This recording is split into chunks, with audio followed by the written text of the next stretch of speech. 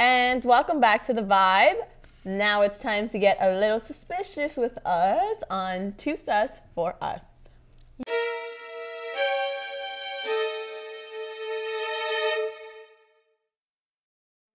Today I have an absolutely bone-chilling mystery of the Sally House. Ooh, it's known to be one of America's most haunted locations. And whether it's haunted by many, many ghosts or demons, nobody knows, but I do. Anyways, so there was a couple. Their name was Deborah and Tony Pickman. They moved into the house in 1993. Write it down. Fact check me. Anyways, so Tony would actually get bruised, cut, and burned, okay?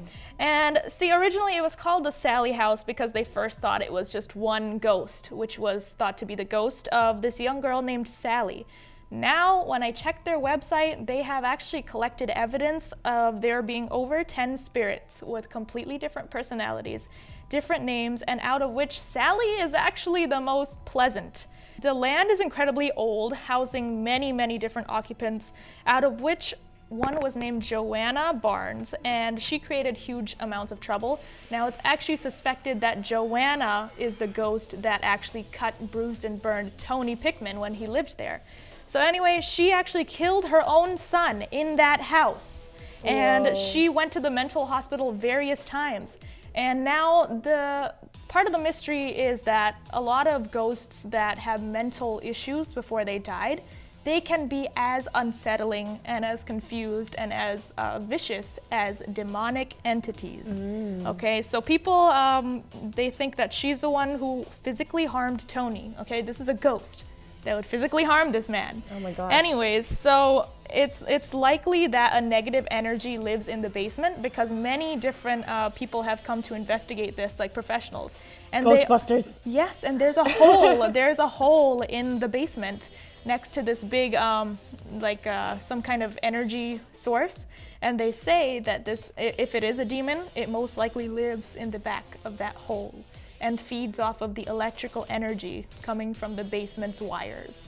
And they actually found a satanic, what? They found satanic symbols. I'm just waiting until you tell me all these facts. This is the scariest, this is the scariest thing. One woman that came to the house, I believe she was a resident for a very short time, she actually said that one night she woke up and laying right next to her was a full body apparition of this decrepit face. Does she have pictures of this decrepit face? No, it disappeared in a couple of seconds. Just imagine her taking a selfie.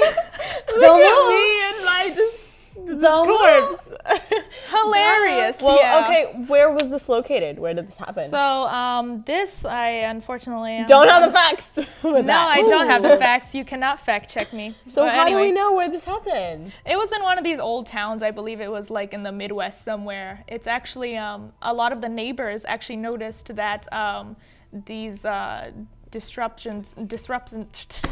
I can't speak. Disruptances were real. That's really ironic. The fact that you were disrupted as you were saying the word disrupt. Demonic, in fact. No. Okay, I have to talk to you about the neighbors even saw it happen. I just want to know: do Tony and Deborah still live in this house?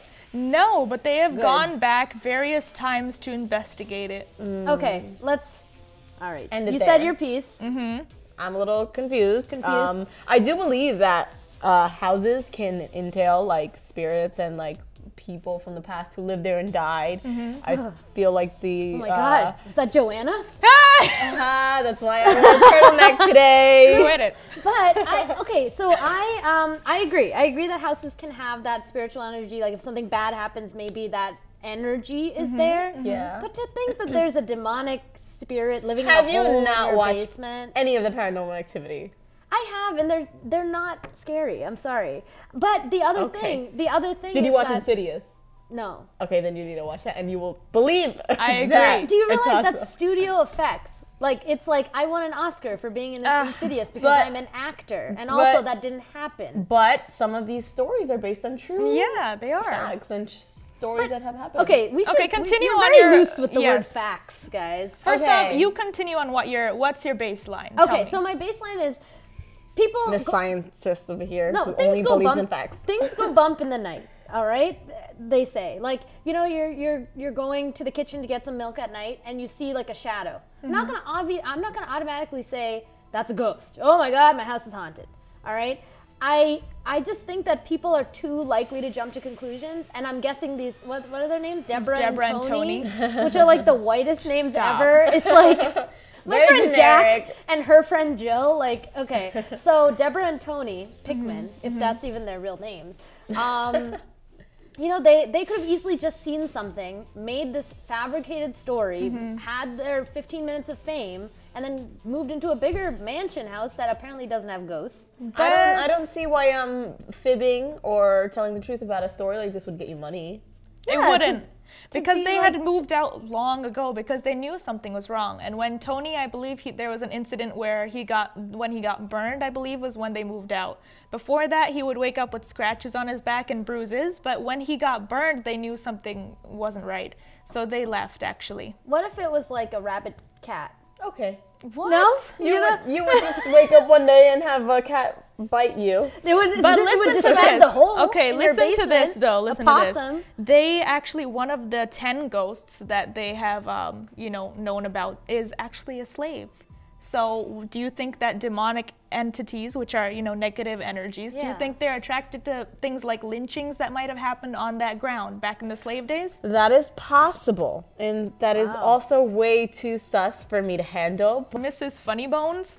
That's just so funny. Like, Akshay Kumar would have married somebody like this. It's so funny. I love it. But I do have a question though. Was her legal birth name Twinkle? I don't know.